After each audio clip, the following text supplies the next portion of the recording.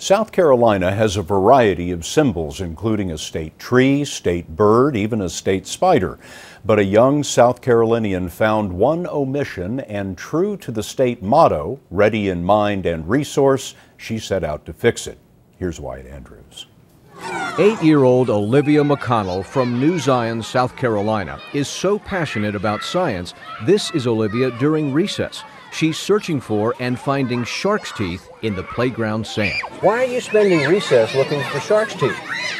Well, I like fossils. Her love of fossils led her to discover that South Carolina has no official state fossil. She knew that one of the first fossils found in North America from an ancient kind of woolly mammoth was dug up in South Carolina. So she wrote to Governor Nikki Haley and other state lawmakers to lay out the case.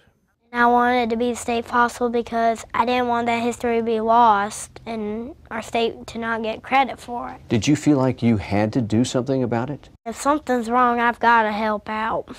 It's just the right thing to do. That's what I'm all about.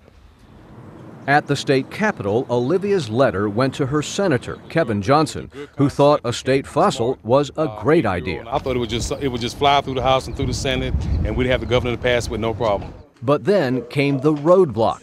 Several highly religious senators stalled the bill by attaching whole passages from the Bible's book of Genesis. The senators, including Mike Fair, said the creator of the mammoth should be recognized as well. There had to be a cause for the beginning. It didn't happen accidentally.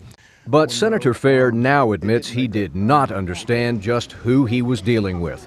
Olivia and her family pushed back hard. They also believe in the Bible, but they don't want religion attached to a fossil law. Senator Fair and the others were motivated to compromise. You turned on a dime because when you learned this was an 8-year-old girl? The fact that an 8-year-old was doing it was remarkable and something that we should celebrate. Right now, the bill remains stalled in committee, but Olivia will not budge, ever.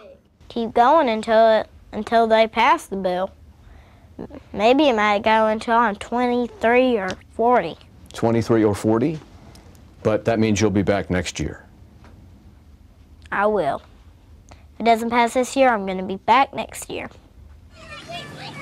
In the meantime, they can find Olivia out here on the playground, digging up history, not yet realizing how a third-grade girl facing down the state senate might have made some history of her own. Wyatt Andrews, CBS News, Lake City, South Carolina.